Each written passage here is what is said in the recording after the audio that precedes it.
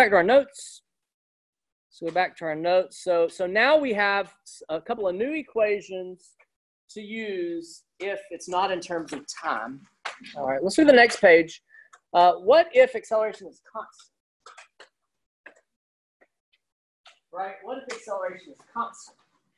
You could use your integrals, but let's make it a little bit easier, because when acceleration is constant, you can take the acceleration out of the integral, which makes this a lot easier. And so this, I'm going to do this is V, evaluated V final minus V initial. All right, this is T, evaluated T final minus T initial.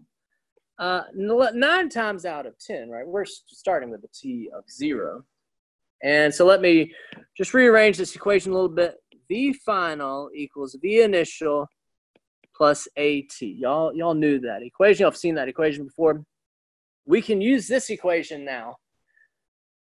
Only, I can't emphasize this enough, when acceleration is constant. And I'm going to take off a good bit if you use this equation when you should. All right. That equation is only true when acceleration is constant. But, so that means we kind of have a little shortcut now. If acceleration is constant, we don't have to do our integral. We just did the integral.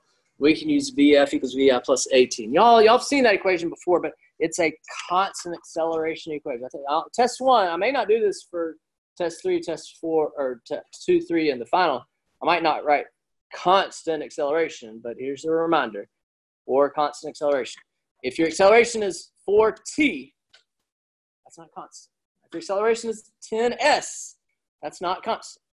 But if it says it's constant, or if it just says acceleration is 2 meters per second squared throughout the whole problem, that'd be constant. You can use that equation.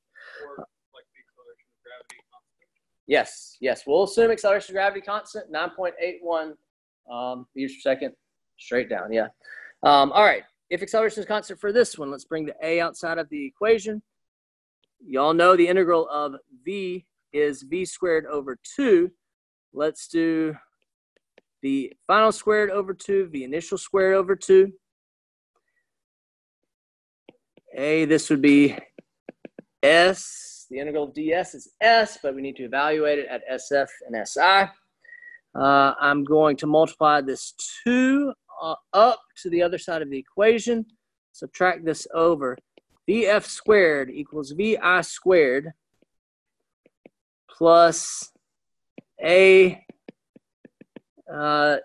minus SI, right? Change in position. Y'all have seen that equation before.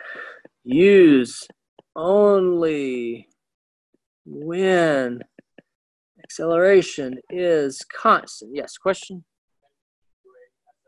Yes. I'm leaving out a 2. It's right in front of me. Yes. Don't have to memorize it.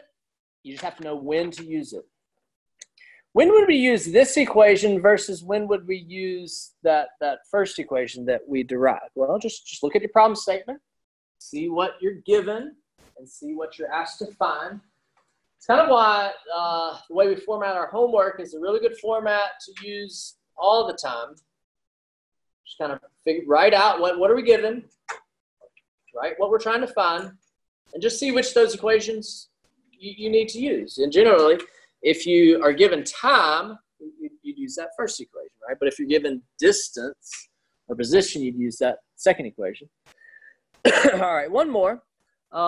If acceleration is constant, then our velocity we can rewrite. And so this VF, sometimes I don't write this F. It's just kind of the V, all right? So this V we can rewrite as V initial plus AT, and we can take that integral. All right, so this would be SF minus SI, and then the integral of V with respect to T, sorry, V initial, and V initial is just its initial velocity. You can only have one initial velocity. It's whatever it is. It's not a function. It's just a value, a number. So if we integrate with respect to T, it'd be VIT. if we integrate this with respect to t, integral of at with respect to t, that a doesn't do anything to it. It's a constant acceleration.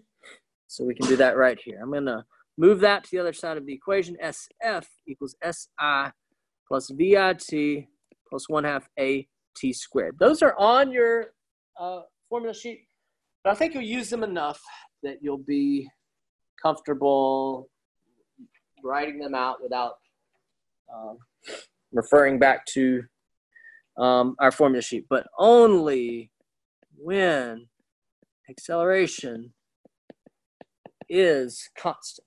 Only when acceleration is constant.